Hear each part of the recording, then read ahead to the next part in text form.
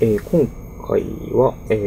その、お札風に変換するフィルターのようなものということで、まあ、なんとなく作りたくなってしまって作ってしまったというシリーズですね。クリップファイルを開くと、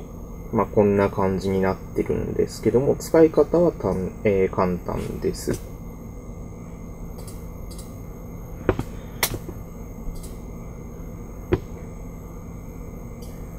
まず変換したいファイルを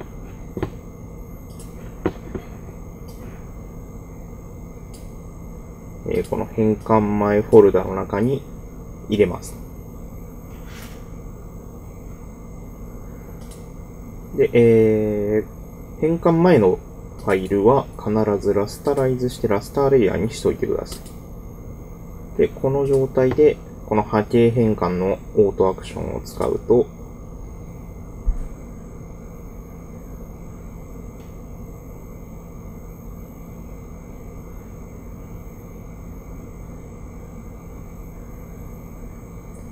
このように、お札風に変換されます。で、まあちょっとこれ元の画像のサイズがちょっとちっちゃくて、いまいちサイズが入ってないんで、この変換中の中にある1、2、3から8までの画像を選択して、変形ですね。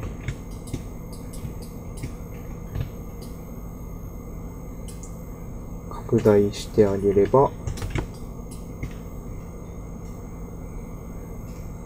まあ、ちょうどいい感じになるかな。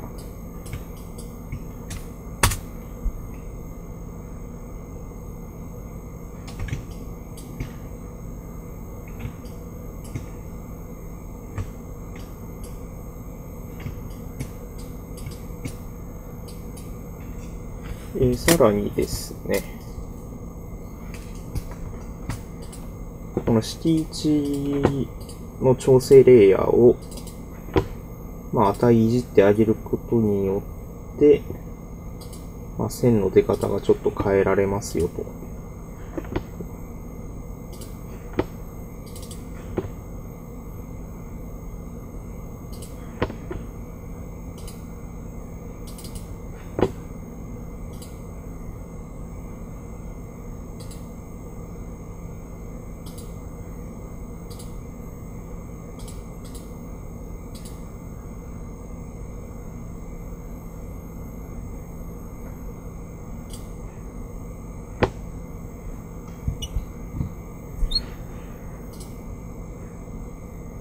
で、調整が終わったら、この確定アクションを押してあげれば、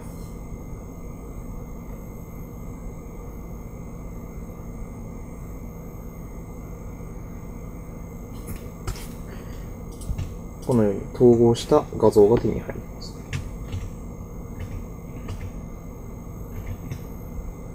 式1をいろいろとこういじくって、で、元に戻すにも結構収集がつかなくなってしまった場合、式1リセットのアクションをすると、式1が、元々の値になります。サイズ変更ですね。サイズ変更フォルダの中にある、このタイリングされた素材ですね。これを、拡大率を変えることによって、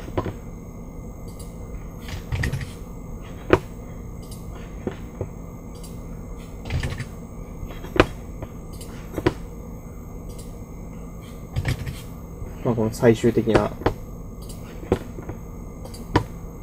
サイズも変えることができます。はい、すべての、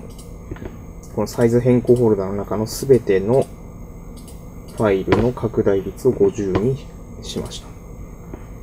そうしましたら、このサイズ変更アクションを実行すると、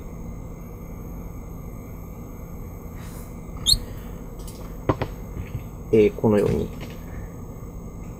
パターンのサイズが変わります。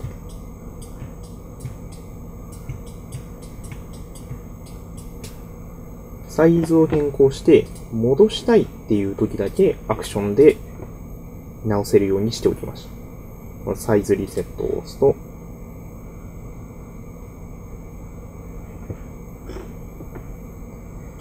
すべて100に戻りますと、拡大率が。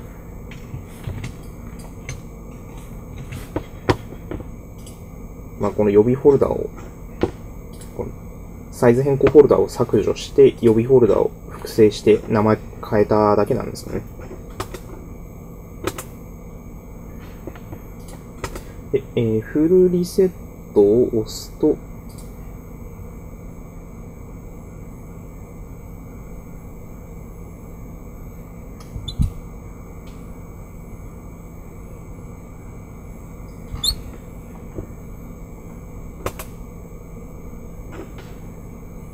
サイズ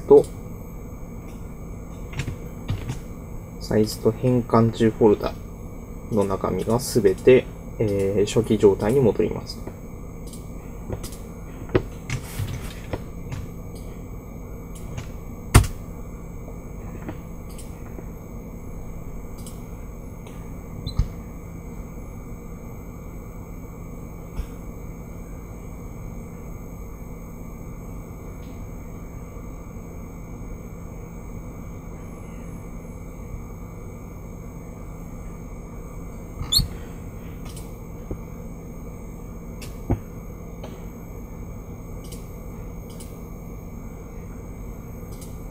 この元画像を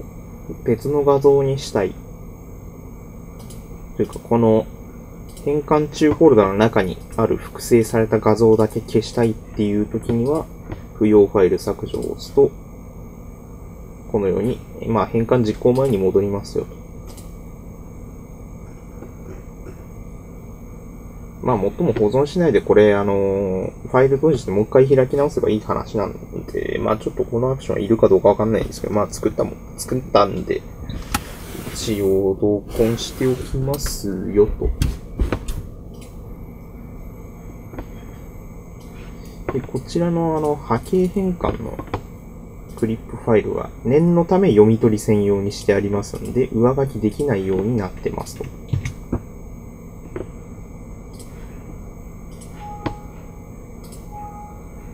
読み取り専用なんで、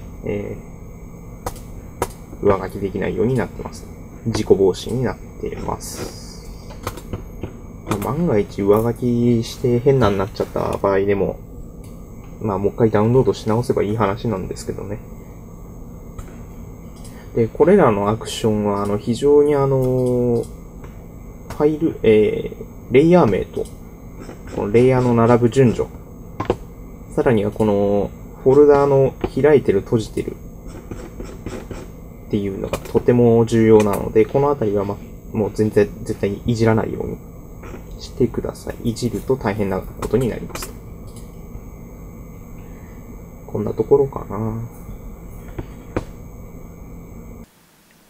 チャンネル登録をお願いします。ご意見ご要望は Twitter まで。素材の購入無料ダウンロードはブースまで。お待ちしております。